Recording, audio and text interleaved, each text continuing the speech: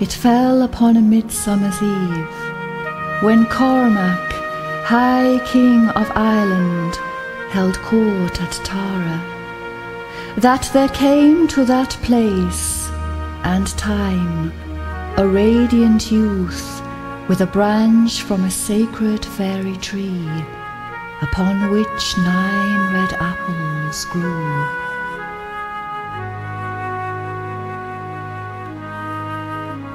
Now such were the properties of that branch, that whenever and wherever it was shaken, those 9 red apples would sing. Strange, you may say, yet stranger by far than this was the effect that singing had upon those who chanced to hear it. For instantly they would forget all pain and sorrow, even the faint-hearted, the broken-spirited, and those half-crazed and wild with madness would be soothed by this magical song, and relieved, while ever it lasted, of all suffering and cause for despair. Well, soon Cormac heard tell of this wonder, and he sought out the youth, saying, "What would you ask in exchange for that fairy branch, with the 9 red apples which sing so sweet? Would you give me whatever I ask, no matter how high or low?" "Aye," said Cormac, "whatever you ask." And with that the 2 men shook hands, whereupon the youth claimed Cormac's own fair queen and 2 small babes. Oh, heavy of heart was Cormac when he learned the price of that fairy branch, and he let out a cry of pain which echoed through the whole of Ireland, and everyone who heard it fell to their knees and wept. But Cormac then shook the fairy branch, and the bitter tears of grief ceased to flow, and his own fair queen left Tara that day without a trace of sorrow. For a whole year Cormac soothed his people with the music of sweet forgetfulness, which flowed from the fruit of that sacred fairy tree. But when next Midsummer came around, he set the branch aside, allowing all memory of loss to stir once more and to rise, coursing full-blooded through their hearts. He then called his able men to arms, and led them, in quest of their lost queen and heirs, deep into the wild and desolate plains which stretched out beyond Tara's walls.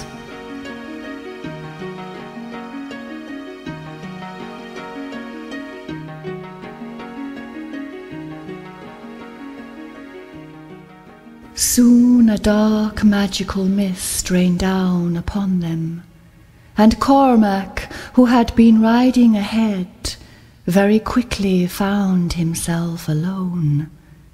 And though he called out, imploring his men to ride on without fear, not a word came back in reply.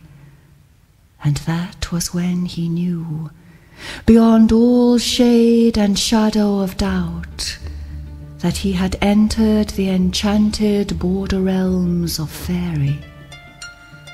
And as this knowing awakened within him, the dark magical mist parted and drew back in rich dew-filled folds, opening upon an unseen stage, revealing as they parted and departed a dreamscape, lush green and heady scented, with blossoms and blooms, with unknown suns and moons, with rays and shards from silver stars, shimmering within a mulberry-hued sky. Now as he stood there, in that magical portal into the beyond, Cormac gradually became aware of a presence at his side. There was nothing to see, nothing to hear, yet whoever or whatever it was pulled and tugged at his arm with an urgency that could not be denied. Cormac's heart pounded, his mind swam, the hair on the back of his neck bristled and stood on end. Yet he stepped forward nevertheless, and as he did so, a luminous silver pathway appeared at his feet and unwound like silver thread, weaving its way through endless twists and turns, deep into the fabric of the mysterious terrain ahead.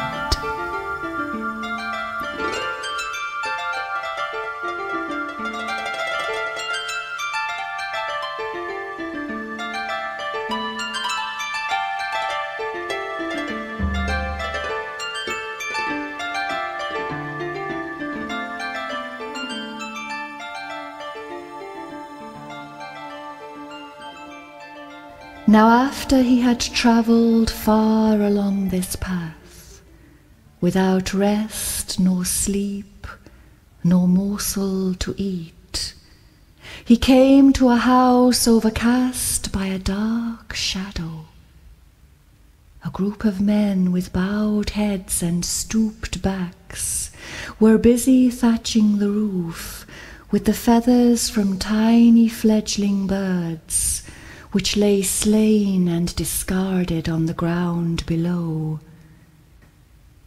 Now to Cormac their work seemed utterly without sense, for no sooner had the feathers been plucked and laid in place than they were lifted by the breeze and blown away, and so, even though the men worked vigorously, they made no progress at all. For a long time, Cormac looked on, unable to comprehend, and he would have stepped forward to reason with those men, though as the words of helpful advice began to form in his mind, the unseen hand tugged at his sleeve, pulling him back onto the shimmering silver path, and far, far away from that shadowy place, to a sparse wood, where a shivering man was trying to kindle a fire with a single log. As before, Cormac watched for some time, but again he could make no sense of what he saw. For no sooner had the flames caught than the shivering man jumped up and ran off in search of another log, and by the time he returned, the first had burned to a cinder, and so, even though he worked without rest, he never once felt the warmth of the many, many fires he made. Now looking on at this tragic scene, Cormac was greatly drawn to intervene, though again the unseen hand tugged at his sleeve, pulling him back onto the shimmering silver path, and far, far away from that sparse wood, to the banks of an emerald green ocean, where a gatehouse, intricately fashioned from coral shells and deep-sea pearls, stood motionless upon the shifting sand twixt the land and the sea.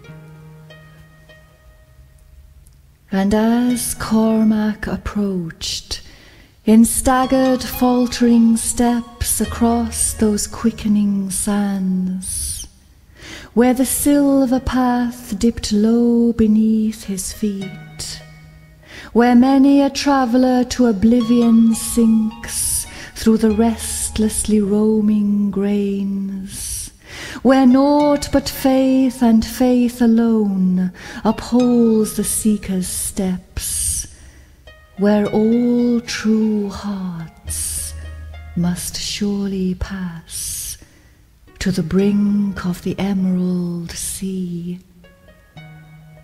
'Twas then, and only then, dear friends, that a far-away voice called out, lilting with the ebb and flow of the waves, a distant harpist cried, "Throw back the gates to the salty sea, where the wearied traveller comes, and let him now sail the ferry boat, in the name of Manannan Mac Lir."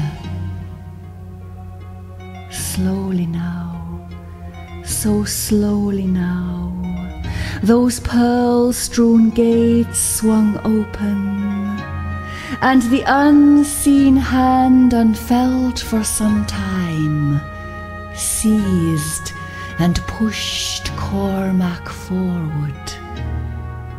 And indeed, 'tis true, a ferry boat stood, docked and moored and waiting, and the green sea lapped and licked at the hull, and swished and swirled and rocked her to and fro with the rhythm of the tide, and the winds now ripe for the sailing, and the seabirds cried to the skies above, as Cormac stepped aboard. Then a myriad of fairy kind appeared with thought to help him, to lift above the anchored wheel from its lodging in the deep sea bed, and to hoist the sails, and to steer Cormac's course, in the name of Manannan Mac Lir.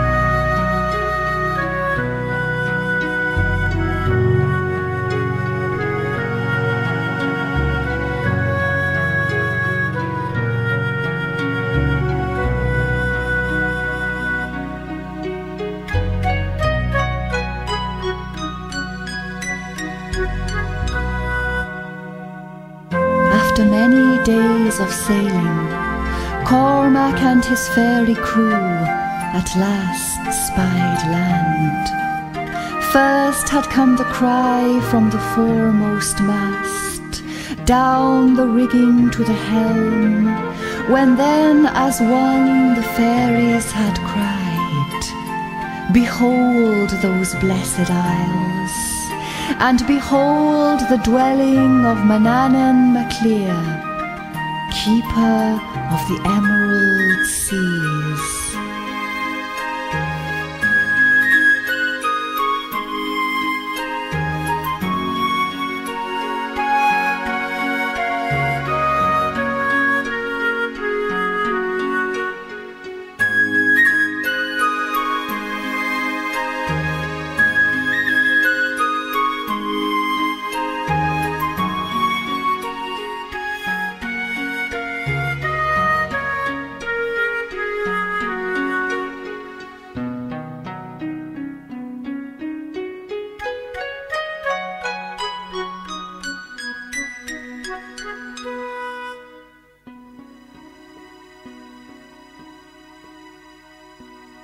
But suddenly, and strangely now, Cormac found himself alone on dry land.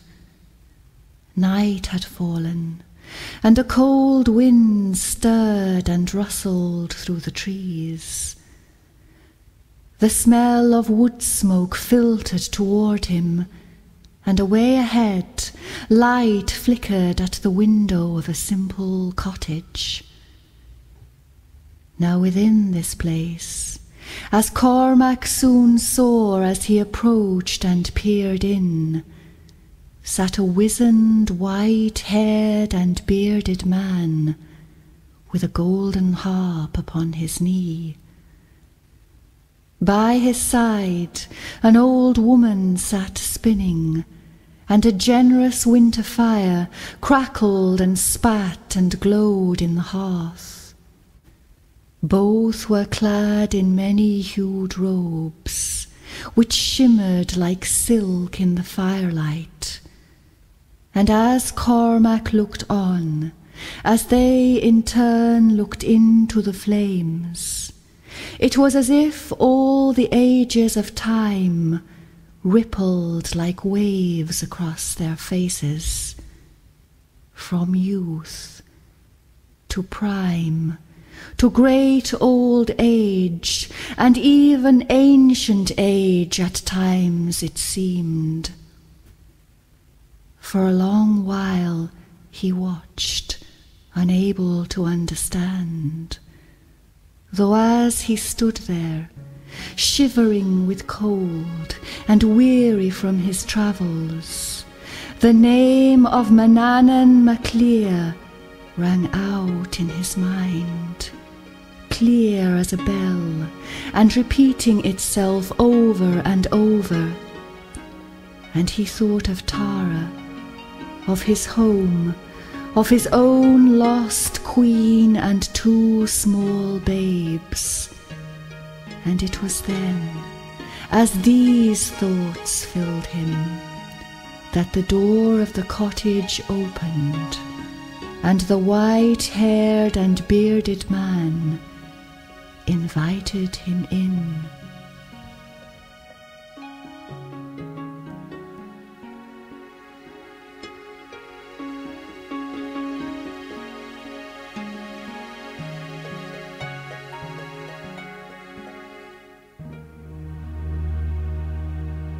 Well, a place was swiftly made for him beside the fire, and the young woman, for that was how she now appeared, bathed his feet, gave him fresh robes, and combed his hair. The old man looked on silently till she was done, and then, for a long while, all three stared into the flames. Though by and by a knock came to the door, and a man with an axe came into the room, with a pig following on behind him. "It is time to eat," said the old man, and instantly the man with the axe killed the pig and put it on a spit above the fire ready to roast. Cormac stood up eagerly to turn the spit, for he was famished beyond belief, but it would not shift nor move.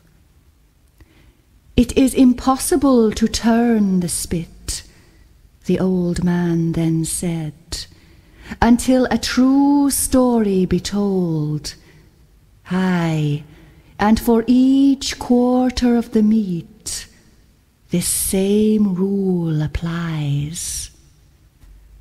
"I shall begin then," said the man with the axe, and he took a place beside the fire and began. "One day, as I was out walking, I spied the finest herd of cattle you ever did see, roaming and grazing freely through the fields. Well, I quickly gathered them together and returned them in all good faith to a nearby cattle pound.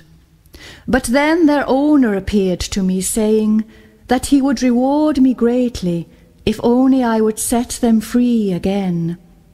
So, strange as it seemed, I set them all loose, and in return he gave to me a pig and an axe, saying, "Every night you will kill the pig with this axe, but every morning the pig will live again, as whole as ever she was.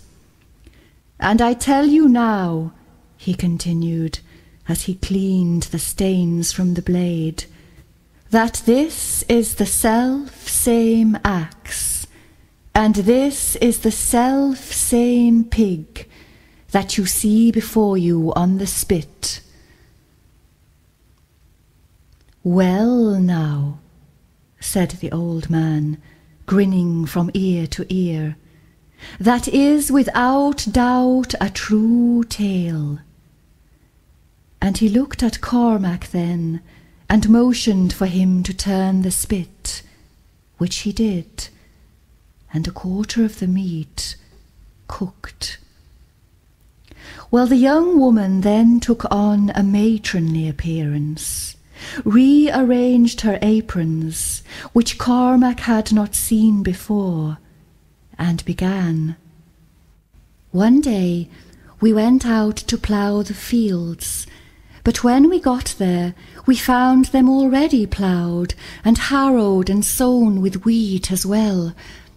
And when it was time for the reaping, we went out again, but we found our wheat already cut and stacked in the fields. And a few days after that, when we went to fetch it in, we found it already secure and dry in the barn. But even more than this," she went on with a broad smile, "we have eaten that wheat every day since, and it never grows any the less, and it never grows any the older." "True enough," whispered the old man, "true as it's told." And as he spoke, Cormac turned the spit, and the second quarter of the meat cooked. "I shall tell the third tale myself now," the old man went on, "of a place not so very far away from here, to those who know the way. A place where the sun shines all the year through, and where a beautiful fountain stands at its exact centre. Now from this fountain flow 5 clear streams.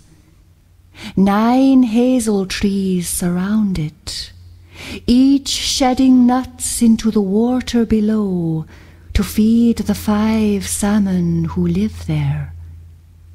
Aye, and all around, people are forever singing and dancing, and nowhere is there any sign of age or decay." Cormac turned the spit once more, and the third quarter of the meat cooked to perfection. "Now it is your turn," the old man said to Cormac. "Then we shall eat our fill." "I am no storyteller," Cormac began, "though I do have a tale to tell, of my own fair queen, lost to another worldly rogue, and of my 2 small babes, carried far away from their home. In Tara we lived, not so long ago, and I search, yet do not find, and my heart grows cold." And as Cormac told his sorrowful tale, tears welled in his eyes, though the spit turned gently round, and the last quarter of the meat cooked. And at that same time, a small door beside the fireplace creaked and swung open into a simple candle-lit chamber, where to Cormac's great joy, surprise and heart's relief, sat the lost Queen of Tara, his own true love, with their 2 small babes suckling at her breast. Oh, he was overwhelmed now, and rightly so, for who would ever have thought it? Well, they all embraced and kissed and smiled and hugged as never before. But when at last Cormac turned questioningly to the old man, he was nowhere to be seen, though sitting in his place was none other than the same radiant youth whom once he had met within Tara's walls. "Aye, Cormac," the young man began softly, "it was I who gave you the fairy branch, and I who carried away your queen and babes, for I am Manannan Mac Lir, keeper of the emerald seas and lord of Faery. And I have lured you here, so that you may see for yourself the wonders of this mythical place with which you are forever entwined."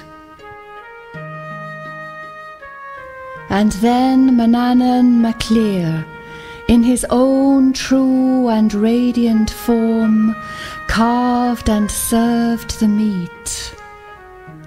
And when they had eaten their fill, he brought forth from his girdle a shimmering silver cup, the likeness of which no man had seen before. And he offered it to Cormac, saying, "Kneel now, High King of Ireland, drink from this ancient cup and share the mystery of life." Oh, it was so sweet like a song, and light streaming, pouring, bathing, cleansing. And he was renewed then, and born, aye, born into the wisdom of kings. Now no one can say more than this, though it is remembered that when at last the light faded, a resting place was prepared for Cormac and his kin, and Manannan Mac Lir took up his golden harp and lulled those mortals into the realm of dreams. And it was there that they made their return journey, crossed the emerald sea, crossed the shifting sands and strange borderlands. But it was in Tara that they awoke, with the shimmering silver cup and fairy branch beside them. It was Midsummer's day, and some say no time had passed at all.